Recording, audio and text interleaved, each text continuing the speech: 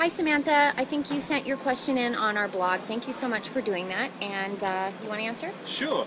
I'm just starting out with photography, is what Samantha says, and I'm really into portraiture. Me too. But I would really like to get into band shots and concert shooting.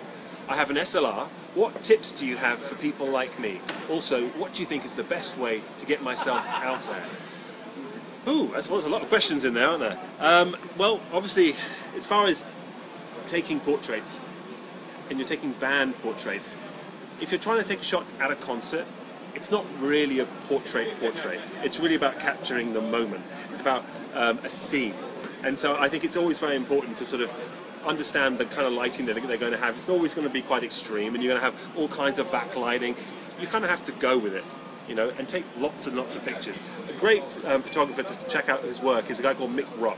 He takes some of the best band and music photography ever. His shots of Lou Reed are extraordinary. And half the time, if you look at the pictures, they almost look like mistakes. They look like exactly what you wouldn't want to do. But that's because it's not about getting it right always. You know, sometimes getting it right is wrong. And you know, and it's the imperfections that make something so fantastic and so unique and so individual, and help give a photographer their style. And someone like Mick Rock and myself too, when I'm taking those sorts of photographs. Now, I don't really do shots out of the crowd of people and bands and that kind of stuff, but I love the look of those kinds of pictures.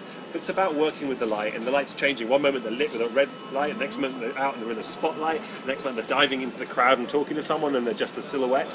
You have to be ready for all those things. So know your camera very well, know how to move in between all the functions as quickly as possible, and really you're going to have to come second nature. It's like driving a car. You can't forget where all the gears are, you can't forget where the brake is all of a sudden. You've got to be on it. It's second nature to you. So learn your camera in that situation. As far as self-promotion, you just got to get out there and do it. Start publishing your stuff, start putting them on websites.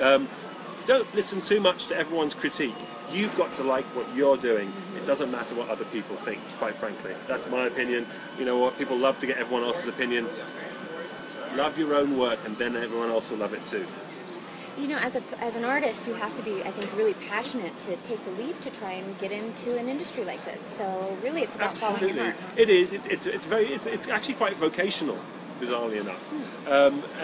You know, I think that photography's been a hobby for so many for so long, and now with the sort of digital era really taking grip, everyone's a photographer. You know, who doesn't have a camera? Who doesn't take a good shot? It's put a lot of guys out of work, you know, because everyone's there with their digital camera taking a shot and taking fantastic pictures. But I think ultimately, to make it into a profession, to really take it there, you have to live and breathe it, and you know, go to every concert there is, and don't just go to the concerts. Try to work out where, you know, to sort of get behind the scenes, get behind the stage, and see these people in their natural environment, taking a down moment, having a drink of water. Don't think that any single shot isn't important. It's often the in-between moments that are really, truly genius. Very good. So stick with it, Samantha. Keep taking those pictures.